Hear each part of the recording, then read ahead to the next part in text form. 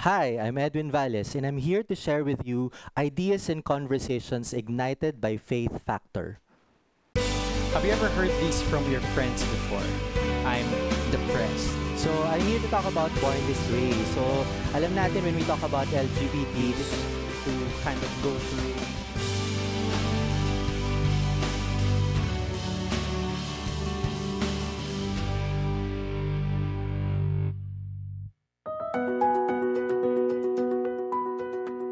So, I'm here to talk about Born This Way. So, alam natin when we talk about LGBT, this is one of the things that we hear often, di ba? So, yung Born This Way. So, I'd like to present a Catholic perspective on this particular issue.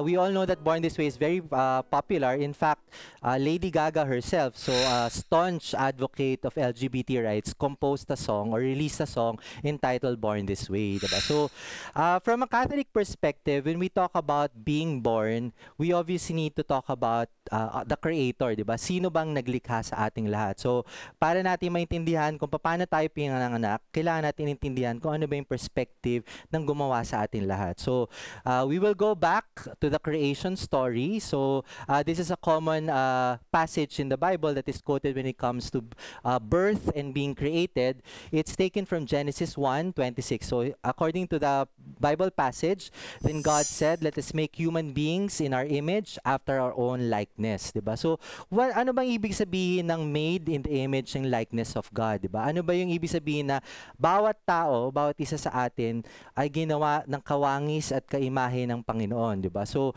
napaka-grand ng idea na 'yon, 'di ba? So, we'll break it down. What does it mean, 'di ba? So, para natin maintindihan yung human person as made in the image and likeness of God, kailangan natin maintindihan yung several things about God, 'di ba? So, first, si God is substantive. So, isa siyang buong person, 'di ba? So, by himself he can exist, 'di ba? So, isang siyang substantive being.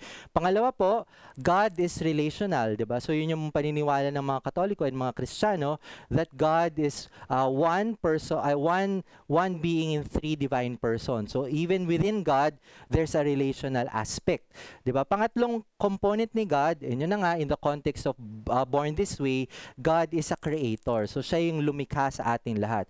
So, kapag sinabi na ang human person is made in the image and likeness of God, meron din, ang human person is also substantive, ang human person is also relational, ang human person is also creative, diba? So, titignan natin yung isa't isa na yan. So, paano ba sinasabi that a human person is substantive? So, man has spiritual commonality with God, diba? So, first, a human person has free will, so the ability to decide. So lahat po tayo may kanya-kanyang freedom. We are free to choose our faith, etc., etc., 'di ba? So we have free will. Pangalawang part po ng being substantive is that human beings have reason or the ability to think, 'di ba? So lahat tayo kaya nating pag-isipan ng mga bagay-bagay as opposed to other creatures.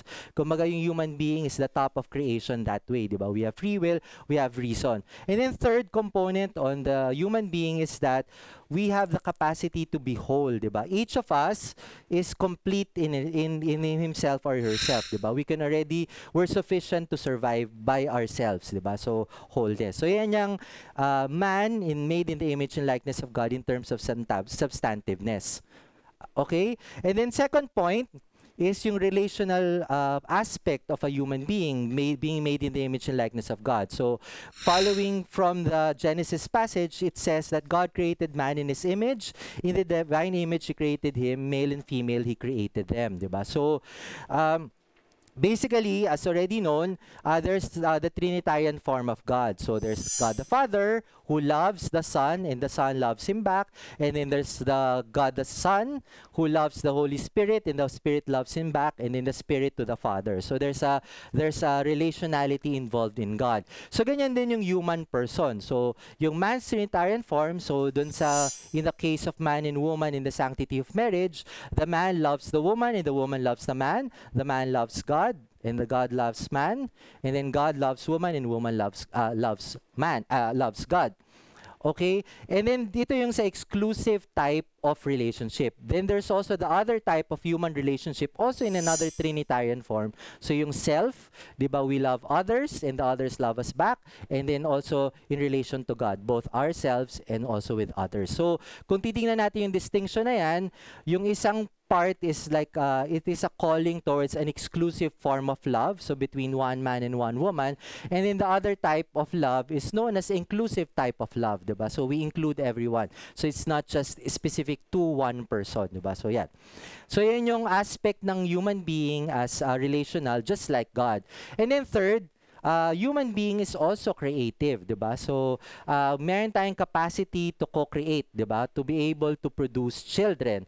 And according to God's design, ginawa yan na male and female, yung ability to create, 'di ba? So, for example, lahat ng body part, familiar kayo sa systems of the body, right? Biology. Okay. So, for example, heart natin is part of what system? Circulatory system, di ba? So, yung heart natin, being part of the circulatory system, it is already complete, di ba, in itself, di ba? Mag-isa, puso niya, puso ko, puso niya, it can already function within the circulatory system. Ganun din po yung penis, for example, or yung vagina as part of the excretory system, it is complete in itself. So, with a penis or with the vagina, we can already urinate, di ba? So, tama ba yun? But the penis in the vagina, being part of the reproductive system, it is not complete in itself. So the penis cannot generate a baby, nor a vagina cannot generate a baby by itself, diba? So it needs the other part. So this is how God designed yung creative power, diba? So binigay na yan by making human beings male and female, diba? So yun yung, then parang by doing so, man is able to participate in the creation, diba? In the perpetuation of the species. So yan, yun yung 3 points on man being made in the image and likeness of God, diba? So ano pa bang sinasabi ng scriptures when it comes to being made in the image and likeness of God? So ito, another passage naman from the New Testament, is from the letter of St. Paul to the Ephesians, and he said, "Blessed be the God and Father of our Lord Jesus Christ, who has blessed us in Christ with every spiritual blessing in the heavens, as He chose us in Him before the foundation of the world." So kasama rin po yan. Imagine nyo bago pa niya nilikha ang buong mundo, everything about us, pinili na niya. Diba? So, He already chose us. Diba? For example, ako, I'm the younger of 2 brothers. So, meron akong kuya. Lumaki ako sa kainta. Yung mga magulang ko, yung nanay ko, active sa simbahan. Yung tatay ko, active rin sa simbahan. Ganyan. So, I can actually ask myself, bakit ba wala akong kapatid na babae? Bakit ba hindi ako pinanganak sa Makati, or bakit hindi ako pinanganak sa US na American citizen? Bakit yung mga magulang ko bakit hindi na lang iba? 'Di ba? So but everything about me, according to this, was already chosen by God, 'di ba? Even before the foundation of the world. So kaya pag ginawa niya tayong male or female, it was already part of His design, di ba? So, yun. So, this is where the dignity of the human person lies, di ba? So, ngayon tatanungin nyo, kung napakaganda naman pala ng plano ng Diyos sa bawat tao, yung in terms of yung will niya for us to be born, bakit iba't iba pa rin yung tao? Bakit may mayaman? Bakit may mahirap? Bakit may mga diligent student? May mga pasaway? May mga drug addicts? Di ba? Bakit may heterosexual attraction? Bakit merong homosexual attraction? Di ba? Kung ang design ni God sa ating birth is beautiful and perfect, so bakit maraming imperfections? So in this regard, we need to make distinctions, di ba? Between being born and growing up to be, diba? So, yun yung dalawang distinction natin.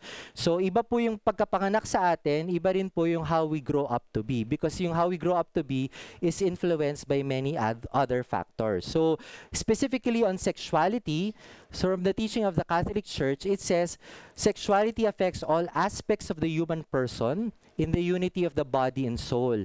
It especially concerns affectivity, the capacity to love and to procreate, and in a more general way, the aptitude for forming bonds of communion with others, diba? So, kung titignan natin yung terminology ng church, so hinighlight ko rin yung mga keywords, affectivity. So sexuality involves paano tayo mag-show ng affection to other people, 'di ba? So yun yung affection natin. It also requires a capacity to love, 'di ba? Parang the ability to love others. And then third, it also is aptitude, 'di ba? So kayo mga estudyante kayo, meron kayong aptitude exams, 'di ba? So bago kayo mag-college, for example, kung gusto niyo mag-engineering, dapat meron kayong aptitude sa engineering, 'di ba? You have enough math subjects, for example, or math competency. So, kung makikita natin yung lingwahe ng simbahan, yung sexuality somehow entails a capacity building. So, hindi siya parang basta-basta na lang nandoon, 'di ba? So, kaya meron siyang process of capacity building.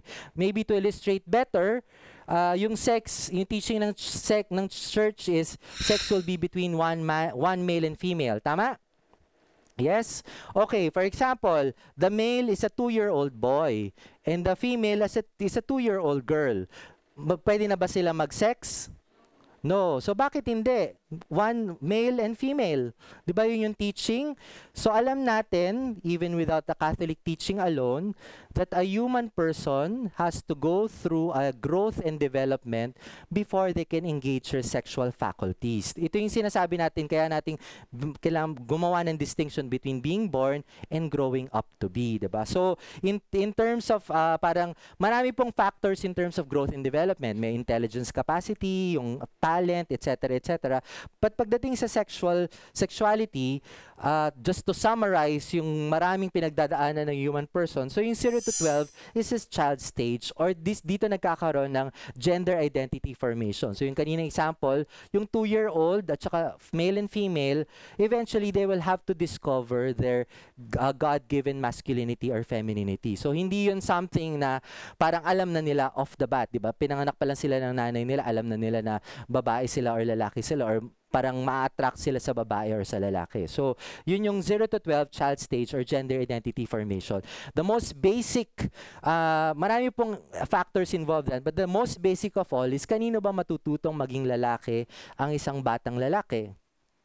Sa tatay, 'di ba? Kanina matututo maging babae ang isang batang babae sa nanay, 'di ba? So, while we wish that all family scenarios are ideal, 'di ba? It doesn't happen all the time, 'di ba? So progressively as the child grows older, dun sa puberty stage, yung 13 to 18 is the adolescent stage, 'di ba? Dito nagkakaroon ng sexual attraction formation.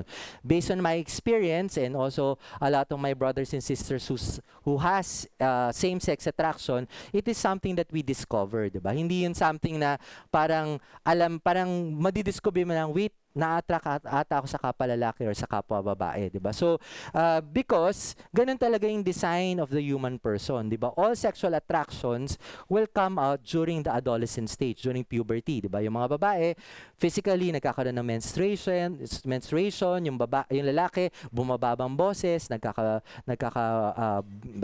balbas, bigote, etc. So, that is how the human person is designed, 'di ba? So, basically, kung ano yung what is missing on the child stage, so for example, ako male, maayos in an ideal formation yung aking pamilya, lumaki ko embracing my masculinity. What is missing in me is femininity, diba? So, therefore, come puberty stage, doon ako magkakaroon ng sexual attraction.